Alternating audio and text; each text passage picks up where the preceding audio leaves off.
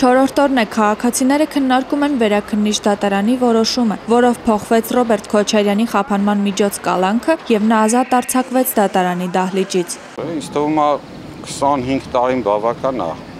որ պատկերացնել, որ ինքը պետք է նստի։ Բացասական եմ գնահատում, որովհետեւ նրան չի կարելի բաց թողել։ Ինչի օրինակը տենց եղավ,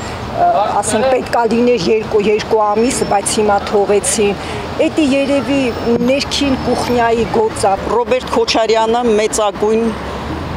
հանցագործ է, մարդասպան, դեռևս Ղարաբաղից Արտուր Մկրտչյանին սպանելով իշխանությունը վերցրեց, հետո այստեղ 2004 թվականի ապրիլի 12-13-ի դեպքերը, Պողոս Պողոսյանի սպանությունը, մարտի 1-ի, հոկտեմբերի 27-ի բազմաթիվ մեղքեր կան նրա վրա։ Ինքը շատ մեծ իշխանություն ունի,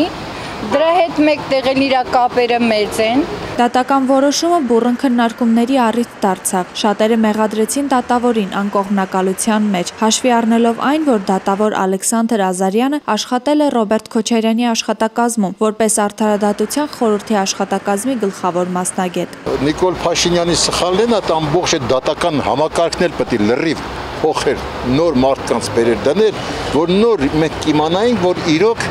դա արդար դատարան է։ Նիկոլ Փաշինյանը մեկ անգամ չէ հայտարարել, որ դատական համակարգն անկախ է իր գործողությունների մեջ եւ իշխանությունից ոչ մի միջամտություն չի լինելու։ Օրենքով ոնց կա դեսպար շարունակում են։ Ներկայիս իշխանությունները ինչքան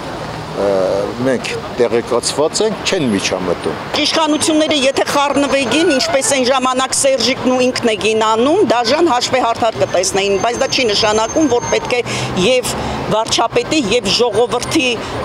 արդեն համբերության բաժակը լցվել է, չպետք է չարաշահեն։ Հիմա ինչ որ չափով ազնվություն կա։ Քաղաքացիները ակնկալիքներ ունեն, որ Նիկոլ Փաշինյանը օգոստոսի 17-ի հանրահավաքին կխոսի իրենց ուզող հարցերի մասին։